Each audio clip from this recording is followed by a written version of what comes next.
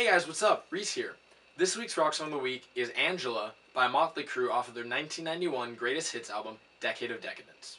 If you're a fan of The Office, you might remember this as the song that Angela and Dwight shared their first dance to as a couple on the series finale.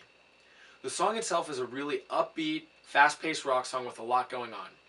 You've got a nice solid foundation provided by Tommy Lee on the drums and Nikki Sixx on the bass. These two guys together really keep the song moving while also keeping it grounded with that solid foundation. One of the cool parts to listen to is the chorus, because you can really hear Tommy's powerful and aggressive drumming drive the song forward and really pick up the pace without disrupting the flow of the song.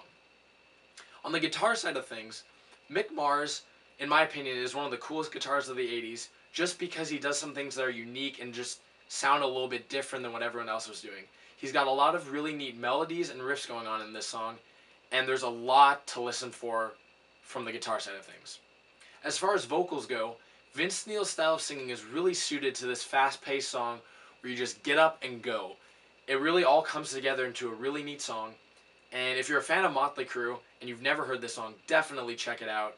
It's not a super popular one, but it's a great one, that's for sure.